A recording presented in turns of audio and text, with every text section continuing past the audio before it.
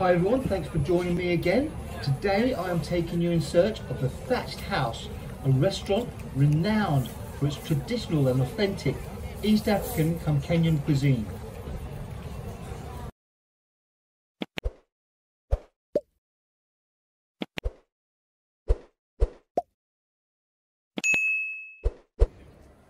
Like most London towns, Barking too has characteristics of its own. However, where the name Barking originates from is open to a lot of speculation. There are some that say during medieval times Barking had its own lunatic asylum, and the name was derived from a term used to describe the mentally insane, barking mad. However, that theory is shrouded in a lot of scepticism, as the term barking mad was not actually around in medieval times. And there's others that say it came from the Saxon word bersingas, which means the settlement by the birch trees. Who knows? Comments below if you've got any ideas.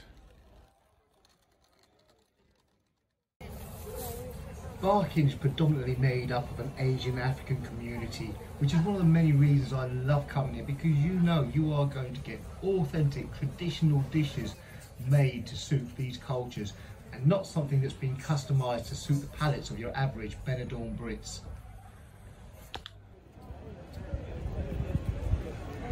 It is a hot, scorching day today, and not only do I feel like I might need a little bit of Dutch courage, I am also desperately in need of some refreshments. And then, as if by magic, look at that. Just outside of Barking Tube Station is a Wetherspoons, the spotted dog. Oh my giddy aunt, I have been blessed. Happy days.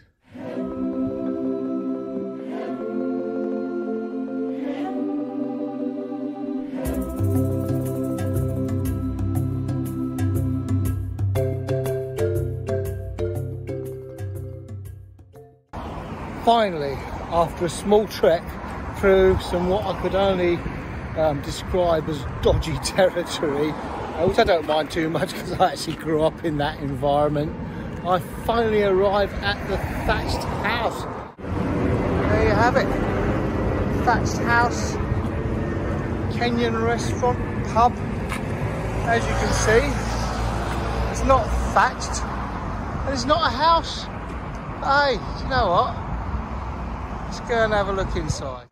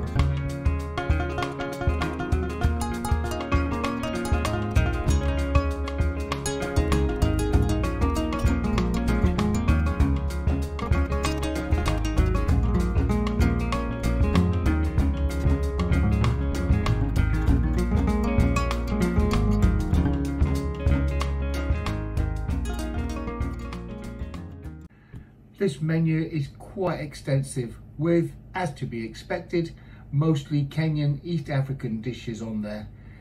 Price wise, generally quite average for London. There are a couple of things on there that I thought were a little bit overpriced, but generally speaking, it's the sort of price you'd expect to pay in pretty much any restaurant around this area. But one thing I am pleased to see, no service charge tucked away at the bottom of the menu in small print. For those of you who watch my channel will know that is one of my pet hates, seeing service charge on a menu. I think that's something that you should decide yourself if you want to leave a tip or pay for the service. Anyway, moving on gracefully, I've decided I'm going to go for the Matumbo. £12, that looks like a pretty good deal to me. Last of the big spenders, I hear you say, but to be honest with you, I do actually really like a bowl of Matumbo. Right, my food has arrived, and before anyone points it out in the comments, I must just say that unfortunately, due to copyright matters, there is a lot of music playing in the background, so I have had to overdub this. So basically, if you see my lips move and you can't hear what I'm saying, that is the reason why. Anyway, moving on gracefully, I've been given a spoon and a fork to eat this with. I am of course going to be using my hands to eat some of this food, mainly because it is traditional, but also because I think it actually tastes a lot better. Comments below, what do you think? I mean, KFC just wouldn't be right with a knife and fork, would it? I've ordered ugali and matumbo. Matumbo is a traditional East African dish. It's more like a sort of stew come bowl of soup sort of thing, and generally the word tumbo means stomach, so that pretty much gives you a rough idea of what is actually in it. Well, I hasten to add, I absolutely love this food and I am going to thoroughly enjoy this.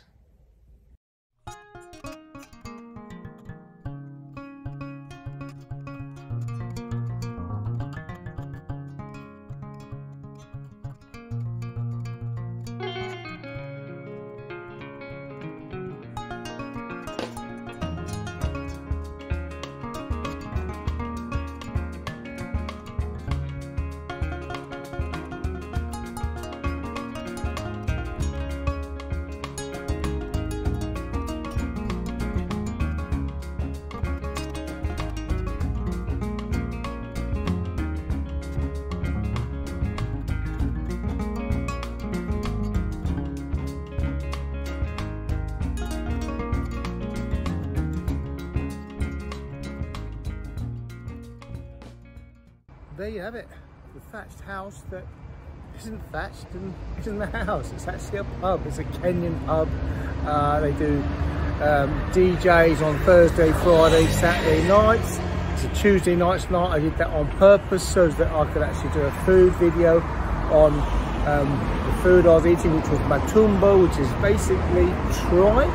Not everyone's cup of tea, but I thoroughly enjoyed it with a good dollop of ugali, traditional Kenyan flour pudding sort of thing, and yeah, thoroughly enjoyed it. If you're in the Barking area, then I highly recommend coming to this place just for something different. It's the thatched house that isn't thatched and isn't a house, but does some fantastic traditional Kenyan East African food. Chef's Travels, thanks very much for watching. Hopefully see you on the next one. Cheers.